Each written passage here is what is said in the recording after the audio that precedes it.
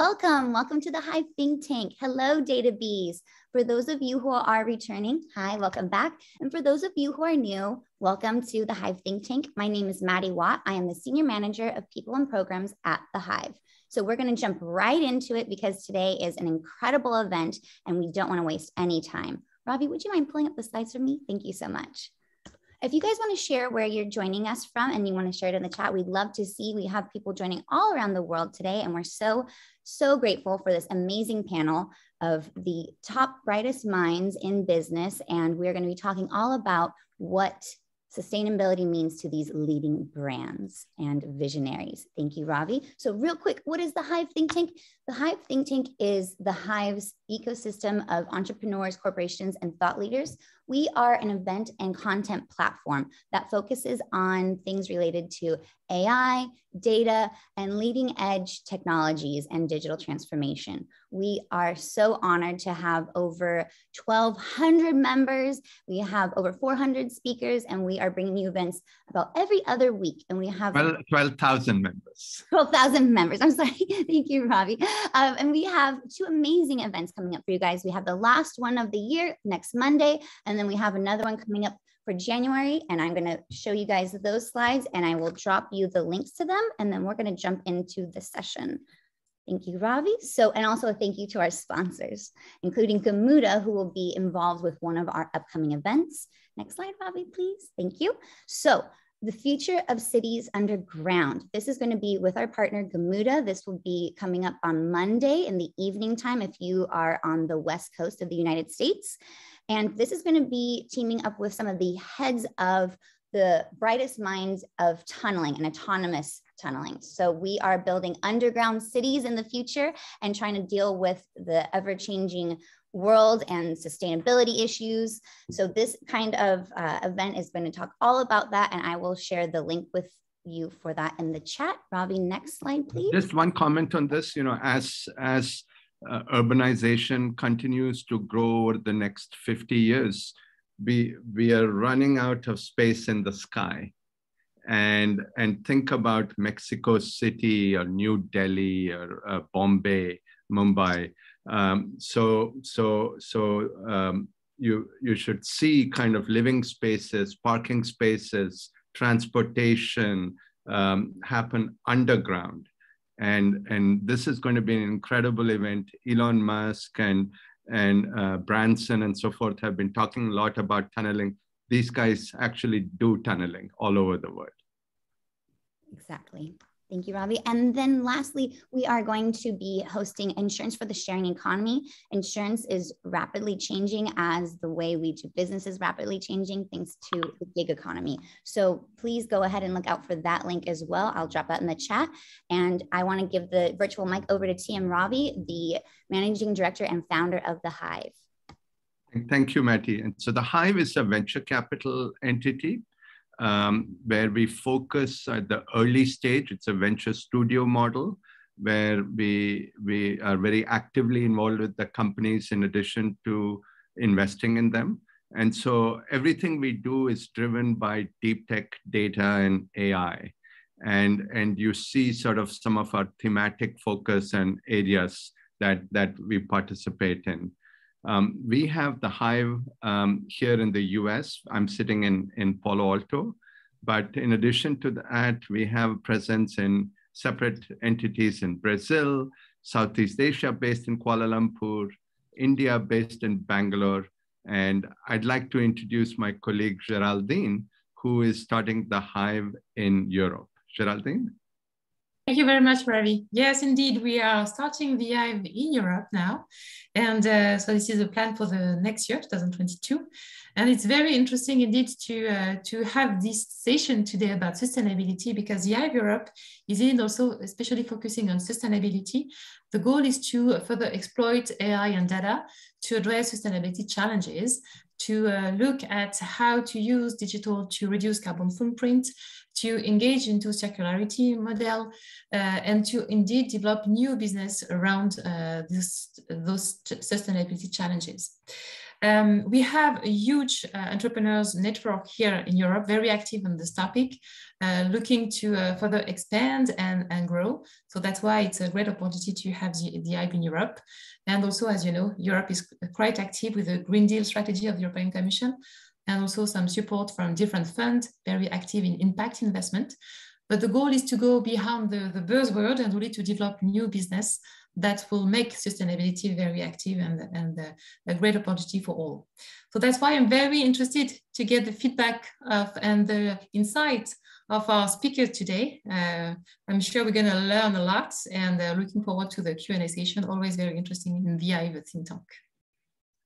We have an amazing discussion today, and I don't want to be overly dramatic in saying that sustainability is the most sustainability and climate change is the most important thing in our lives right now. But the waves of new younger generation, you know, Gen Z, the people who are younger than Gen Z come with their minds wired very differently, and it's a revolution happening. And I couldn't think of anyone better than my good friend, Eric Gervet, who knows all things retail, consumer brands, and sustainability to lead this conversation. So please do post your questions in the Q&A button. And in the course of the conversation, Eric will pick up some of your questions and help address them. Eric? Thank you, Ravi. So it's very exciting to welcome two great leaders of iconic brands. So Guillaume Cunff, who's leading Nespresso globally, and Guillaume Gerardin, who's leading HP Supplies globally as well. So it's a fun conversation to have two Guillaumes. To make the conversation easy and practical, I would suggest that I would call you GC and GG, and that will sound like very Gen Z, I guess. So I may start with a broad question on what makes you tick. So what does sustainability mean to you? Why is it so important to you personally, not just for the company, but for you as well? GC, would you like to start? Yeah. First of all, thank you for having me. Great pleasure to be with you tonight. Yeah, coming back to your question, Eric, why is it so important? I don't think I can split the personal perspective and the professional. It goes together. The good news is that it gives sense and purpose to a professional life. So perfect timing.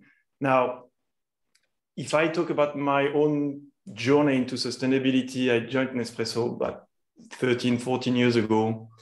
And it's been a journey, it's been an evolution. I mean, I joined Nespresso with this idea of corporate social responsibility. I had in mind that any brand, any corporation had a role to play, had a contribution to have, had to be a good citizen, right? And that was my starting point. And I joined Nespresso and I realized that was something probably different, at least for us in this company. It was years ago, a business requirement. Why is that? Because by not embracing sustainability in our value chain, not making coffee farmers sustainable, while growing a business, we had zero chance whatsoever to stay successful in business. So it was absolute necessity to say, let's work across the value chain. Let's make all our partners sustainable. That's the best way to secure our brand promise and stay successful. That was my step 2. But there is a step 3, and that's, I would say, the step 3 I'm in now. Year after year, these last 10 years, I've seen every day that sustainability was a unique opportunity to drive business. By many aspects, it's an opportunity to drive innovation. Many of our coffees, for those who are Nespresso customers, many of the coffees that you can enjoy, the new coffees coming in, would not exist without a long-term commitment to farmers. There is a risk in growing coffee, right? There is a risk in innovating in coffee. So if you don't have this long-term partnership with each and every farmer, this innovation cannot exist. So innovation has been an amazing opportunity. Premiumization. the highest valued coffee in the range come from sustainability, right? So there is also a combination of engaging on sustainability by creating value through premiumization. Unique opportunity to engage with employees and more and more. I would say 10 years ago, it was probably not the case, but now, you know, there is not a new hire or a candidate coming for an interview who didn't read all the web pages and all what we do on sustainability. No need to say that employees here are asking and are, expecting the company to engage, and it creates such a good, internal dynamic. And last opportunity, it's been years we've been working with many different partners, nonprofits, public, private, whatever. The network and the amount of expertise and skills you can access when you engage in sustainability is insane. Last example, we joined the Vice President Harris efforts in the Northern Triangle, together with Microsoft, MasterCard, all these great brands, but different backgrounds. It's unbelievable the amount of know-how and expertise you can access through there. So I think the demonstration is there, but long story short, I started that's a duty, and I leave sustainability now as a unique day-to-day opportunity. Thank you, Guillaume. Gigi, what's your take on this? What makes you tick? Well, I will start by saying that I'm a father of 3 young girls. And probably the only thing they understand of my job is what I do on sustainability. So actually, if I want to be a little bit regarded by my daughter, inspiring them, they like to hear my stories about sustainability. And there's one of them that I can throw just immediately about the work we've been doing in Haiti to collect plastic bottles so that we can upcycle them into new products, cartridges, a lot of them, combined plastic bottles coming from the ocean and with other materials in order to produce new cartridges. And when I tell them we just invested into a new line in order to double the capacity of doing that with local communities, they are a little bit proud of their father, and they understand a little bit more why I'm spending so much time in this little office. And goes very well. The other thing, I think a little bit like GC is in our career, we've been a little bit evolving into, this is one of the elements of a scorecard. We need to make sure that we do the right thing for the society. And HP has been, to me, big in terms of value, in terms of focus on the betterment of a society. So sustainability has always been big within the company. But like GC, like what he said, it's become a business imperative for print supplies and for HP in general. And we are now also trying to make it a competitive advantage. Let's be very authentic about this. I'm a business leader. I need to run a business. And now what I see is that we can actually make business sense of driving a more sustainable world. And it's so that's the beauty of it. And I think we are in this mode, and that's why also we see so many companies joining, because they see that there is actually an opportunity to make business sense out of it. It's not just something that we have to do. It's something that we need to do, and it's something that makes sense. And so as a business, what I'm focused on is 3+1 pillars, I like to call them. One is combating deforestation. I mean, printing, paper, so this perception is not really good. But in fact, we make sure that all the HP paper that is being used to print is actually offset by planting trees. So we actually do zero deforestation on all our HP paper and packaging. And that's important to us. And just a few weeks ago, we signed another partnership with WWF for $80 million in order to make sure that any paper used on our HP printer will be offset from a deforestation standpoint. We are very proud of that. It's a big investment, but we think it's the right thing to do. The other one is on carbon neutrality and circularity. HP has made a commitment to be carbon neutral by 2040. My own business will start by being carbon neutral by 2030. And Eric, we've been talking about this, and it's a massive transformation. And in order to do that, we are really propelling the engine of circularity and working across the 3 R's: reduce, recycle, and reuse, in order to make this happen. And it's actually a very interesting journey for us, because you can really build on the technology, the innovation engine within the company to actually make an impact on those 3 elements and the circularity, and really redesign the business and re-architect around that goal, and make a better business at the end of the day. And so the plus one that I would mention is the local communities. GC was talking about the local farmers. The work that we do in Haiti is actually helping build more than 2,000 jobs locally in Haiti to collect these plastic bottles from the ocean. We have partnership around the globe.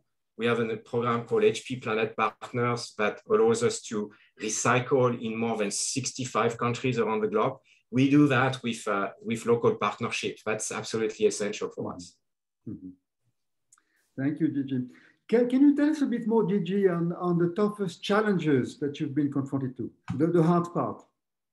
So it's a great question. And I think the first one I would mention is how we can balance short and long-term goals. It's a lot of these things, a lot of these changes require investment in the short term that will pay off in the long run.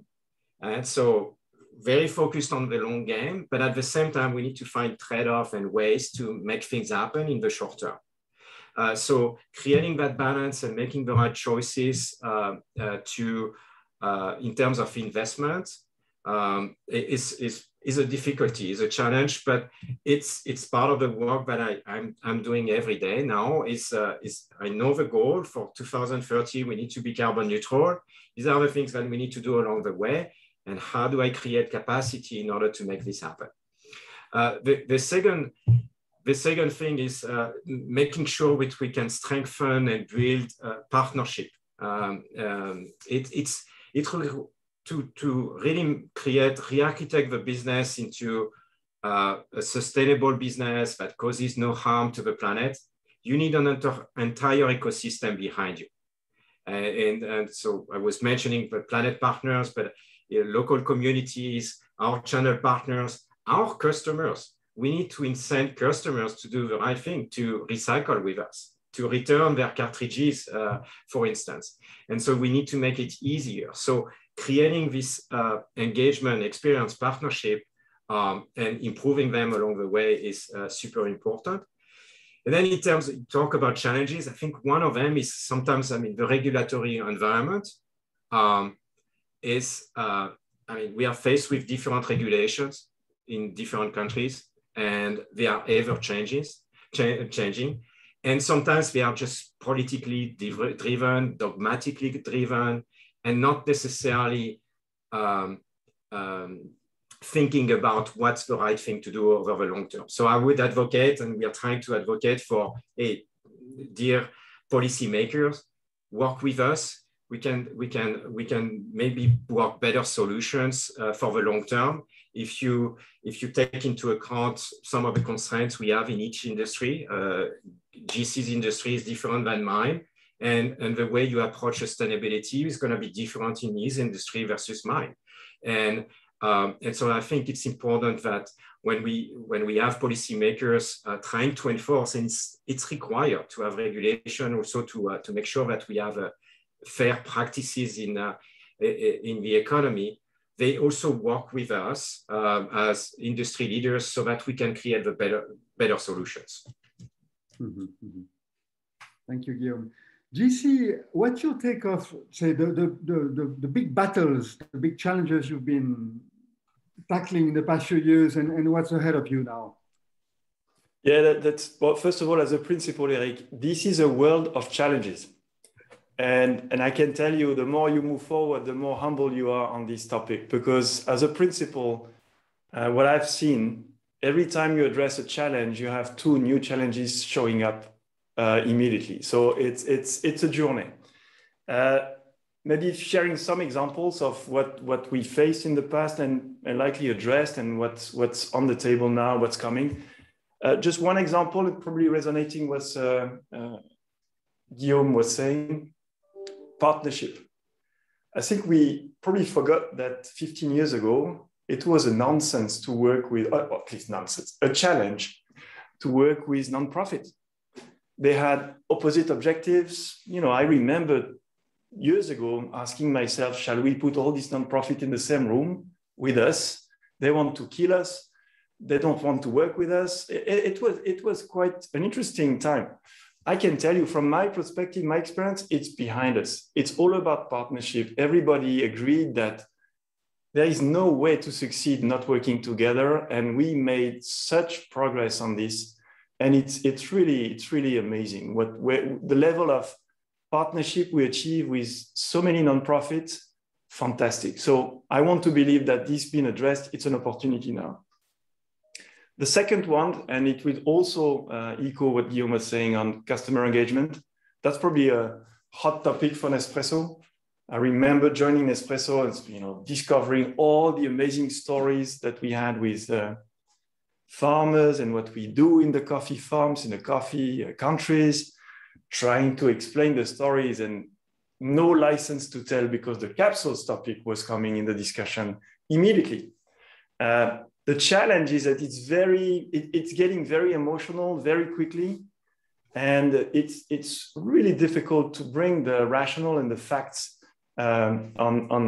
so probably for the audience here, and I'm happy to give you the facts, I would surprise many people here saying that a portion coffee system is by many aspects much more efficient from a CO2 standpoint than a filter coffee solution. Not super intuitive, but that's the facts. Now, to explain, to communicate, and to engage with customers on such a topic is a daily challenge. You can communicate, but as long as you don't address the emotions, it's very difficult to convey your message. How many times I've heard, you don't communicate? And my answer, yes, we do, but we're not audible, we're not heard. And obviously, if we're not heard, and if we talk about capsules and circularity and recycling, exactly as Guillaume, we cannot address the circularity aspect without a partnership with customers. We need to explain, so it's a daily conversation. But I think we made progress, but we're not there yet. Now, what's next for us? My obsession, what keeps me awake is, we committed to carbon neutrality, and Guillaume, no competition here, but we committed for 2022, and we'll be carbon neutral by 2022. We see that as a milestones, not the end game. The end game for all of us should be net zero. But we know that moving from carbon neutrality to net zero for us will be to transition more than 100,000 farmers from conventional agriculture to regenerative ag. And it will require education, training, innovation, because farmers are, they are smart. They will not follow this path if we don't provide them the technical solution to maintain their yield, to maintain their revenue. That's my next exciting challenge, because if we manage to do that, I think we will go a long way. So again, many challenges, but so many opportunities when you manage to address them. And the first example I shared with nonprofit, it's been a long journey, but where we are now makes me optimistic for the other challenges. Mm-hmm. To make it even more interesting and salty, to get to the provocation, can you share some examples of things that you tried that did not work? What do you see? What did not work? I would take some examples of some challenges. Maybe my first, and I'm happy to find examples, because we obviously we failed sometimes, but before failing, when you have a new program, a new service for farmers, like implementing a pension fund for Colombian farmers, right? That triggers a lot of pride because these farmers are aging, but they don't have any way to retire, which creates a lot of problems of sustainability of coffee farming, no opportunity for the kids to hand over on the farm, and obviously for the farmers, they should have the possibility to retire. So you create a pension fund that works, and it's existing now in Colombia. My frustration, I don't know if it's failing or not, but it's quite similar, is not to be able to scale fast enough. And to say now we have to provide this service for 500,000 farmers. And then you face the challenges of, who will invest what and how do we finance that? And to be honest, we didn't crack the code to scale it where it should be scaled. That's one example that comes top of my mind. And obviously, recycling. I would say as long as we don't reach 100%, which is purely theoretical, because we know that 100% recycling will be difficult. But as long as we don't reach 100% of recycling capsules, that's a failure in a way, right? Even if I can be quite happy to increase the recycling rate of our capsules every day, every year. We did great in the US over the last couple of years. So in a way, positive results, but on principle, as long as we don't have 100% circularity of packaging, I would like to say it's a failure to continue to keep pushing and take the challenge. And if I have other examples later on, I'm happy to come back. Happy to. Thank you. Any learning from like the really tough part? I mean, the things that you're struggling with. Well, I would mention the fact that I mean sometimes we believe as an outsider that you just recycle, you just reuse, and it's not that complicated. It is complicated, and one thing that makes it extremely complicated is that there shouldn't be any compromise on the quality. The customers are not willing to compromise on the quality of their experience. And so it requires a lot of innovation.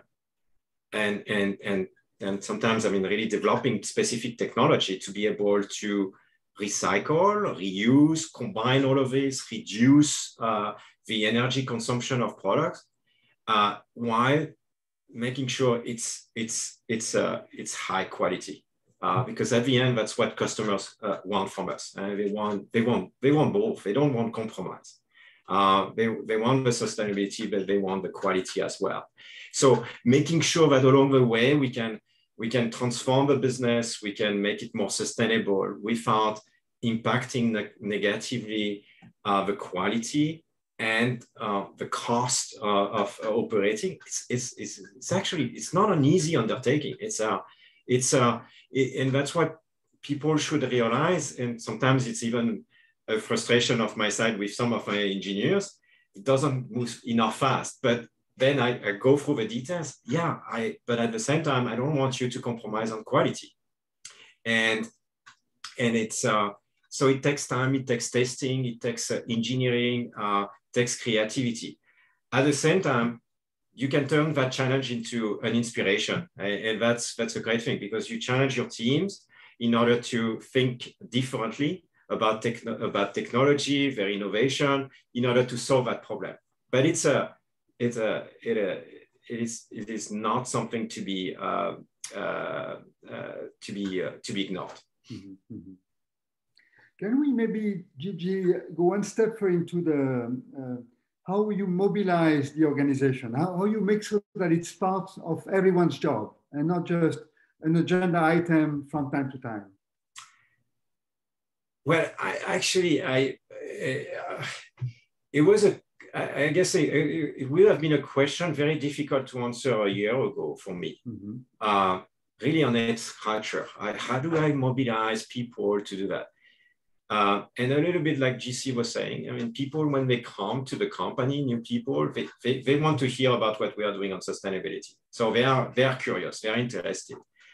But if I look at the large pool of my organization and even outside of an organization from a company standpoint, it has become actually something that is creating a source of inspiration for the team. So when I announced, okay, we're going to be carbon neutral, and it's going to be in the next 8 years, the organization was thrilled about that. Okay, how can we make this happen? We need to still achieve business goals. How can we make this business carbon neutral and truly carbon neutral by reducing significantly carbon emission?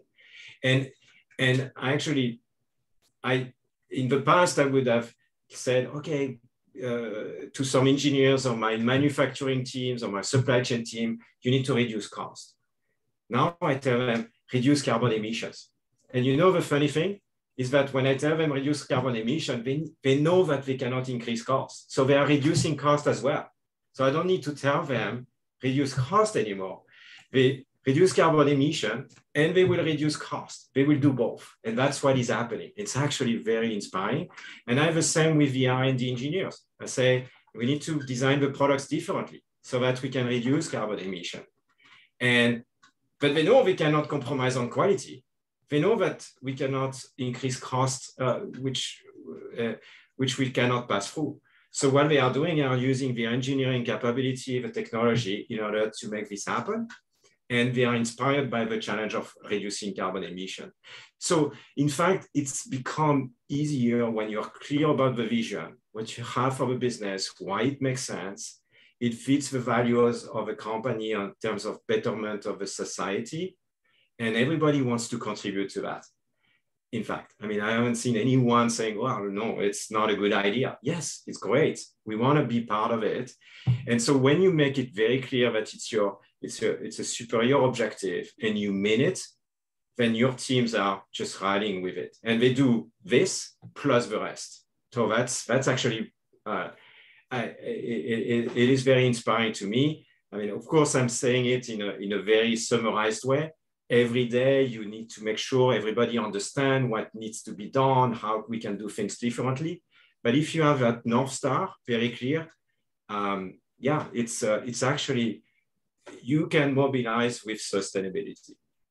Mm-hmm. You mentioned earlier that HP is investing a lot in compensating for the implication of having people use a lot of paper. Is it something that's audible to the end consumer? Like to what extent can the customers connect the dots between, oh, I need to print, and at the same time, I understand I do it in a way that is made sustainable by the brand that works for me. Is it something that people you feel are willing to understand, or is it still a challenge? It's a big challenge. I should have added it to the list of challenges when you mentioned it to me. There's this perception, inevitably you've got a paper and okay, people associate with a tree. But in fact, first of all, a tree is a renewable material. I mean, you can plant trees. I mean, there's a lot of materials that you cannot renew. Trees, you can. We are making houses with wood. Where does it come from? From trees. And nobody has a problem with that. And I actually think it's better than building houses with concrete. But yes, when it comes to printing, it's still a challenge. That's why we invest so much into this. We believe in it. We are actually proud of what we are doing. There is a power with print that we see with kids, with a lot of people performing better with print, kids learning better when they print stuff. So it's important. And what we are trying to make sure of is that you should not worry about the impact of print with HP. And you should not worry about the forest. You should not worry. We're trying to help on the ocean, like I explained with this investment in Haiti. And we are trying also to make it better from a plastic recycling standpoint. So we understand all those concerns. But yes, I mean, this perception of an association is difficult to fight. But it's upon us to make sure that people understand what we are doing and why it's good. And this big partnership with WWF is helping a lot, because then this NGO is actually speaking on our behalf about the things that we are doing to replant trees and protect forests all across the globe. And we do this even in California, in the US. So it's not just in some remote places, it's actually also in our neighborhoods in a number of places. And we will continue to do that. It's a commitment on our side. Thank you, Guillaume. GC, I'd like to double click on an item you mentioned earlier about the opportunity to premiumize with sustainability. So the link between sustainability and quality and the willingness to pay, could you elaborate on how this works as a learning for others? Yeah, I'm going to talk about obviously Nespresso, and not pretending that what I'm saying is relevant for everybody, but I think it starts with the value proposition of this brand, which is really an experience that is, in a way, decommoditizing one of the biggest commodity on earth, that is coffee. But it starts with a great product. That's the starting point. You have to access the best material, the best coffee beans, the best, I would say, taste profile, because actually we don't buy coffee beans. We buy a taste. A signature. And that's why we need to work with a specific farmer who is the farmer who will deliver the taste on the long run. So it's all connected, right? So you have access to the best product, the best coffee beans. And once you have that, people want to know the story, and you have to explain and deliver the full experience that goes far beyond a coffee bean or a coffee cup. People want to hear about the farmer who's behind that. They want to understand what was the process, the background. How is it possible to achieve such a taste profile? So when you put all of that together, I think this is the driver of premiumization. I have so many stories. I had a chance to travel a lot in coffee farms and coffee countries. Every time I spent, a great moment with a farmer, a family, I just want to share that with the world, because I know that everybody wants to have this kind of experience and this connection to the farmers community.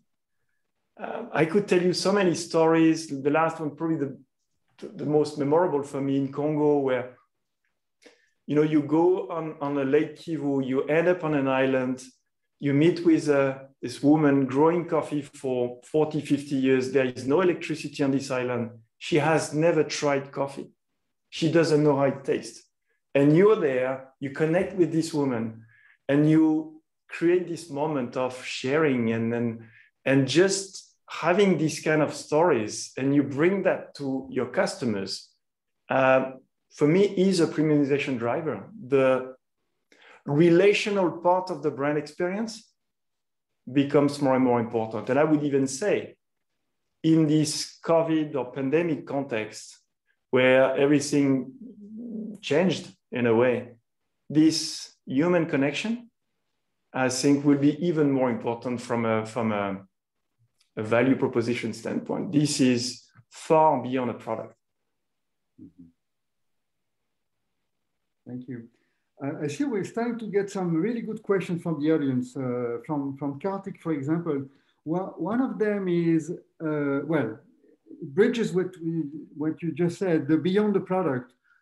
To what extent do you see that as a key, as a driving force to transform the organization itself? I mean, to develop new capabilities, to organize differently. Do you have examples of either things that work or challenges that have to do with transformation beyond the product itself?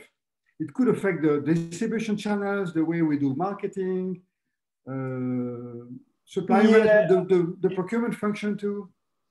Maybe two examples from the inside and the outside perspective. From the inside, and I might repeat what Guillaume was saying, I think compared to 10 years ago, when you had to explain why business and sustainability could work together. Well, it was not a given for everybody that this was the future. You know, I remember people say, well, that's not luxury. Well, I think sustainability is a pure luxury. You know, connecting with your value chain is the essence of luxury, right? So, but 10 years ago, not obvious, questioned, challenged. Today, it's even, you know, you have to feed people in the organization. You have to tell them more. You have to train them more. They're asking much more, but no one is asking why we should do that. I think everybody understood, at least in our organization, that that's the only way to succeed in business. So once everybody understands that if you don't go that way, you have no chance to succeed, you might even be out of business. It becomes quite obvious, right? Now, from the outside perspective, one trend that I believe is key is that this is a topic where customers don't want to be told. They don't want to get stories of brands, oh, I'm more green and I'm better. They don't want that. And that's why probably we are not heard or audible from a communication standpoint, because the one-way street communication cannot work, right? I believe in so the buzzword would be conversational or whatever. No, I think it's about engagement. I think you have, if we want to succeed, and that's what we are working on now, you have, and we have to bring customers at the core of the action. We have to make customers acting together with the brand. We have to give them access to their own impact, right? Because we all face much bigger issues than ourselves. You know, global warming, what can I do I can reduce a little bit, but it's much bigger than me. Now, if I partner with a brand, I can amplify, I can maximize my contribution. I might stay with this brand because the brand gives me access to my own, purpose. But I don't think it's about communication. I don't think it's about storytelling. Okay, story proving is probably more efficient, but it's all about doing and moving forward together with your customers and make them feel proud about what they do with the brand. Mm-hmm. Thank you. What's your take on the broader end-to-end transformation play beyond the product itself? I will take a couple of examples. One is I've been in the past we've been asking the supply chain and manufacturing to centralize in order to minimize costs, do it out of Asia, and then dispatch the products all across the globe. About a year ago, I started to have we need to be able to reuse more products, more of our materials and products. When we return to us cartridges, how can we be able to reuse the materials? And in order to do that, the only way to make it cost efficient is actually to be able to make a fully circular process locally. So it's been a head scratcher. At the beginning, the manufacturing organization, supply chain organization was looking at me, are you sure? I mean, kind of almost like, are you sane? And then throughout the conversation, they realized, yeah, there is an opportunity to do it differently. We will not have to ship materials back, all these cartridges to be returned to Asia, scrap them, recycle them, upcycle them into new products, add more new virgin plastic in order to come up with a new cartridge, and then ship it back to the market in Europe or in the US. Instead, if we return a cartridge, if it's a proper quality, can we reuse it? Or can we recycle it, but locally? So removing all those logistics in between. Can we make it cost effective? So that's what we've been launching as a pilot in Germany about a year ago to do that, to test that, and again with the same quality. So it's been a big transformation change. For years we've been told centralize, make it in low-cost countries. Now we need to balance it out much more so that we can be more sustainable as a business, but also, in fact, create a better experience for our customers. Because I will incentivize our customers in Germany in this pilot to be part of it and help us return more so that we can make this work. And I think that's a fascinating. We've been in this for 6 months, 9 months into that specific initiative, and it's been a great experience so far. So we look forward to the final few months in order to decide whether or not we will scale it. The second example is actually the business has been very transactional. As many products we can ship, customers want new cartridge, we ship a new cartridge, and then we figure out what to do with it to minimize waste at the end. We are moving to services. And as we move to services, we create a different engagement with a customer and we make recycling part of it. So we make recycling easy. There is a recycling bag that goes with the shipment of cartridges in a program that we call Instanic. I mean, a little bit the same as what GC is doing with Nespresso. There is a recycling bag. We make it for free. So as we move to services, create a different engagement with customer, we are also transforming the way we do recycling and we facilitate that process for customers. And that's another way of thinking that category teams, product development teams, or service development teams, and customer engagement teams are working on to really transform so that it becomes more natural and easy for our customers to recycle with us. Great, thank you. We talked about the ecosystem, and I'd love to make a double click on the supplier side. So we talked about the farmers for Nespresso. In the case of HP supplies, what is it that is particularly important vis-a-vis suppliers? Maybe for packaging, for recycling? Yeah, well, in a lot of areas. I mean, first, if you think about paper, we work with paper mill companies to make sure that this forest positive commitment is fulfilled. And so we work with them, with those suppliers, to make sure that the paper that is being produced, HP branded, will be meeting these FSC requirements.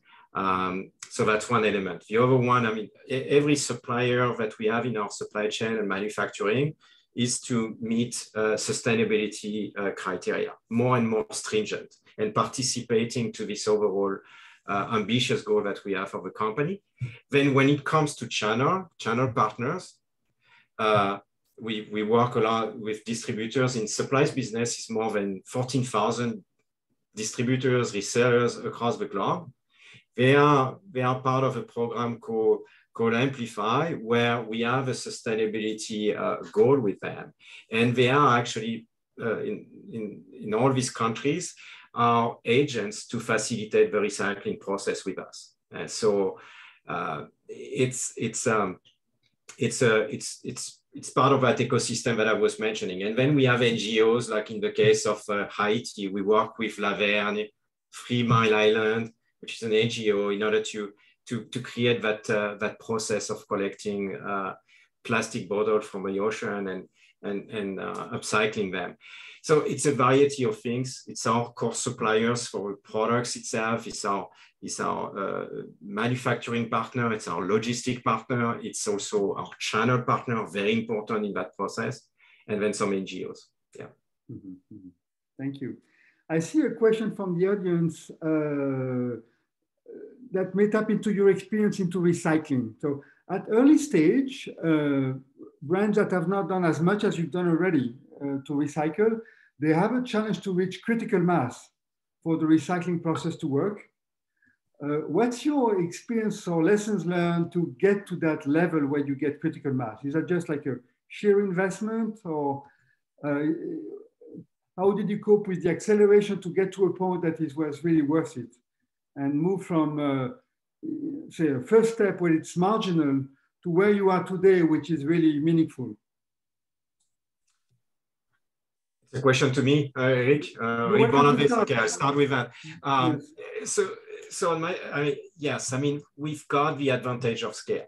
And so that's a massive advantage. So that's why I think we can lead the way, and we should be leading the way as big brands and big companies with the scale that we have to actually show how this can be done. So I understand for smaller companies, it's a much more difficult process, and because there are costs involved. I mean, it's not cost neutral to do all of this, to think about your business in a complete circular way.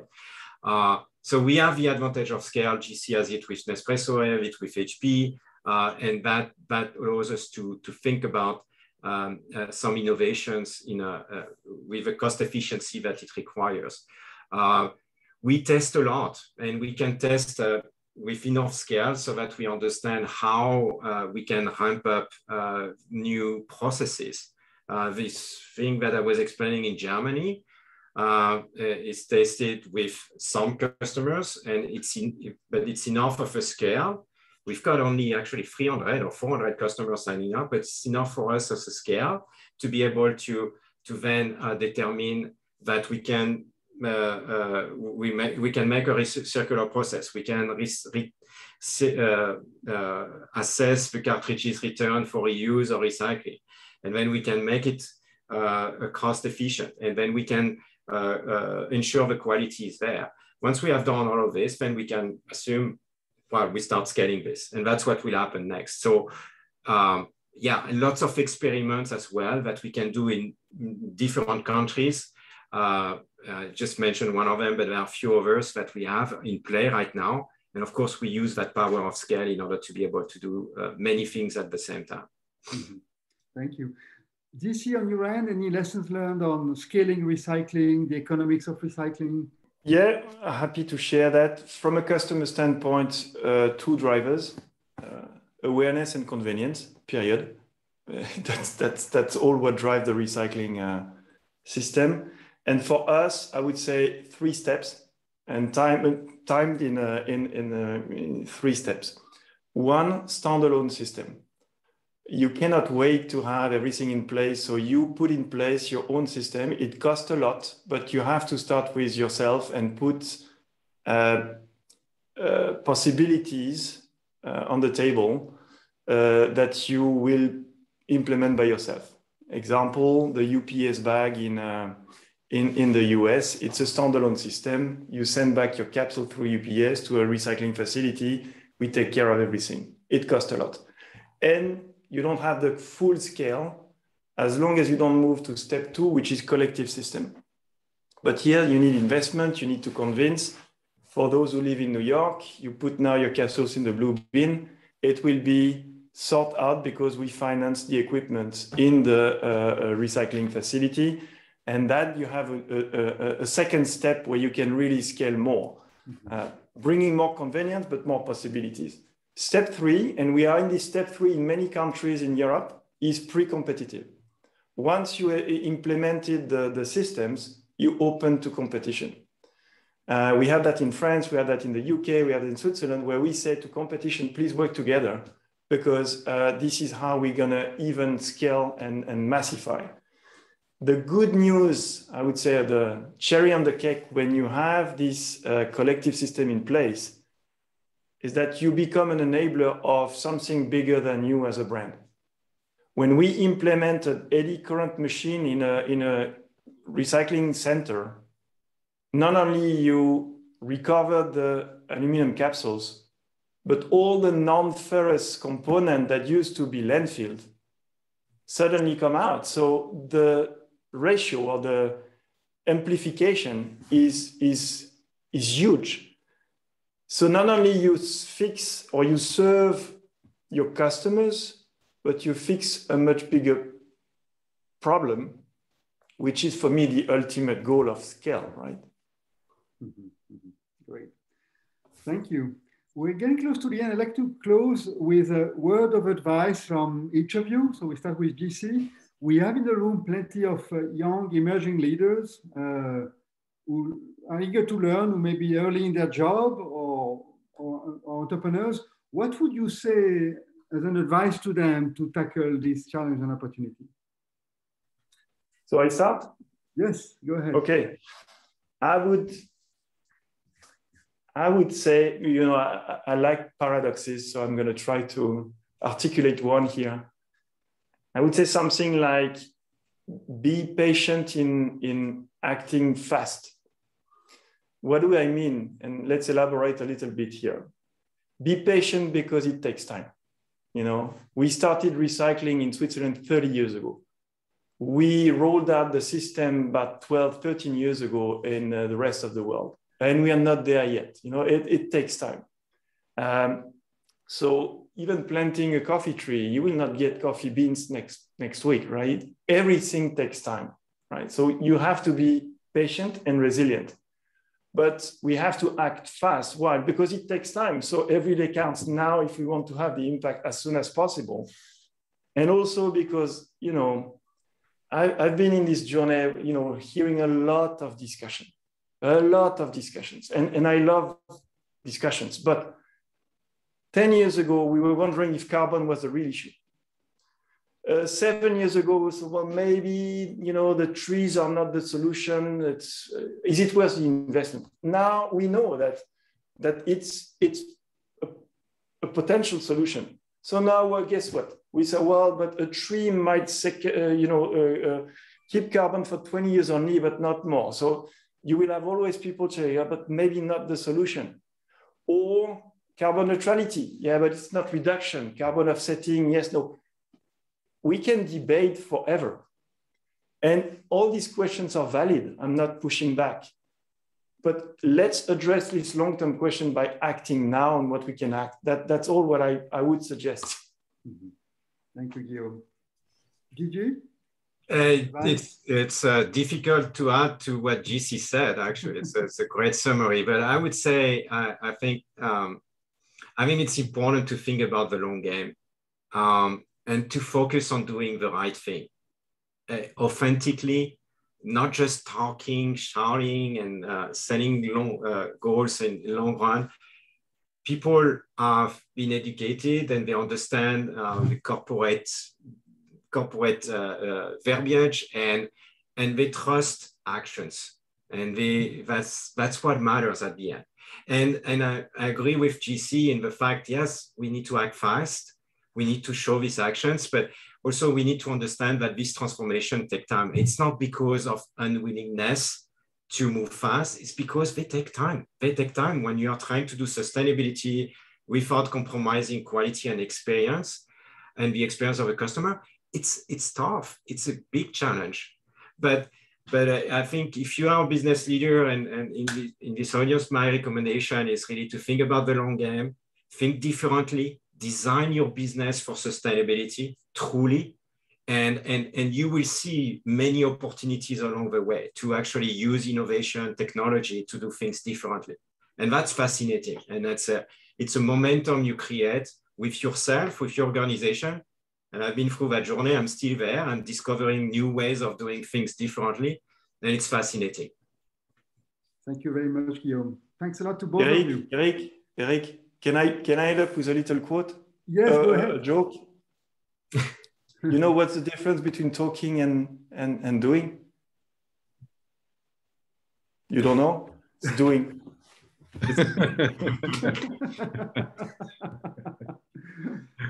Thank you. Thank you.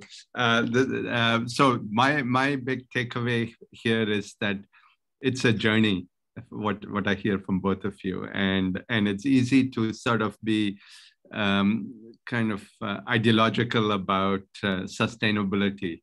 But if you want real change, then it's a journey and you need to kind of really bring people with you.